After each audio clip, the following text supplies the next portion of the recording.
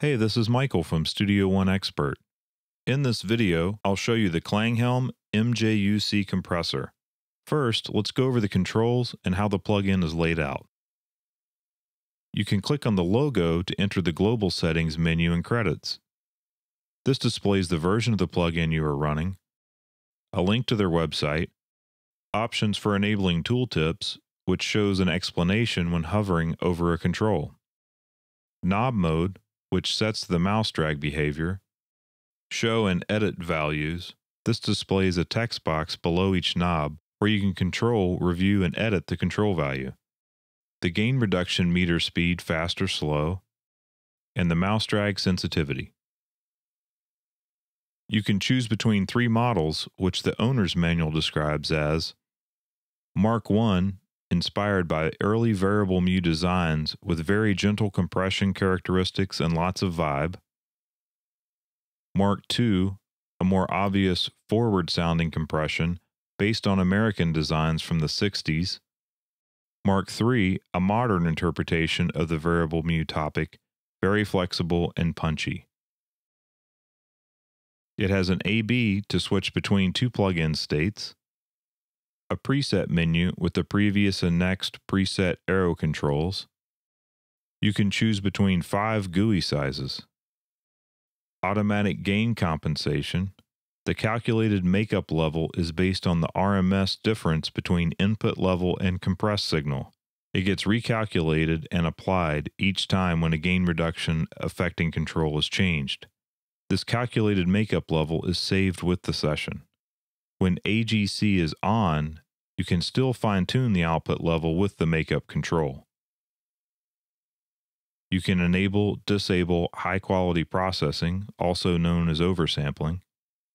You can set the reference level not only for the VU meter, but also for the entire signal path. So let's start with the Mark I, which the manual describes as inspired by early variable mu designs with very gentle compression characteristics and lots of vibe. You can click the arrow at the bottom of the plugin to show and hide the bottom panel. First, we have the compress control, which controls the compression amount, then the timbre, which sets the overall tone by modifying the frequency response of the gain stages. At -5, it's prominent mids with attenuated highs. Set at 0 will be mostly neutral, and at +5 setting will be a smiley curve effect. Drive, which determines the saturation amount for the input and output stages. When set to clean, only the compression stage is active, saving CPU.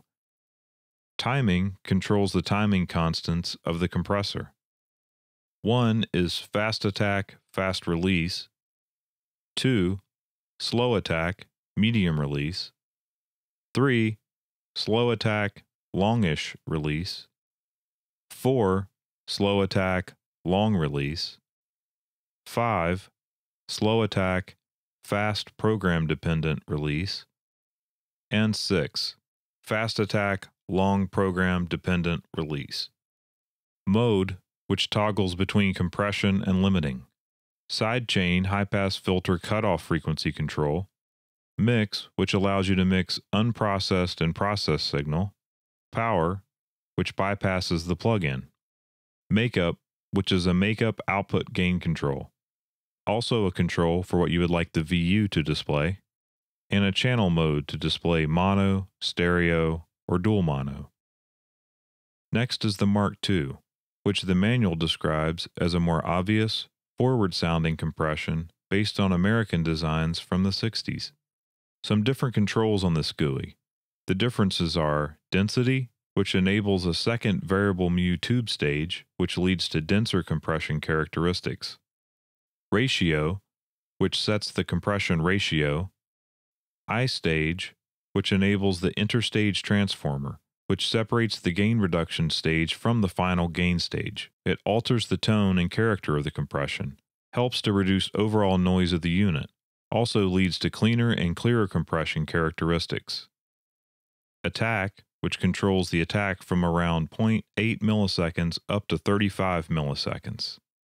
Recovery controls the recovery or the release from around 20 milliseconds up to 3.6 seconds.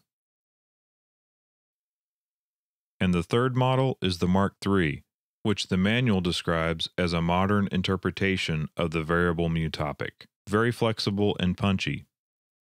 The unique controls for this module are the high ratio, which sets the compression ratio, and punch. You can move the slider to the right for a punchier compression behavior, and also great for bass-heavy signals to avoid distortion when using fast attack and recovery times. In part 2 of this video, we will hear some audio examples of the MJUC.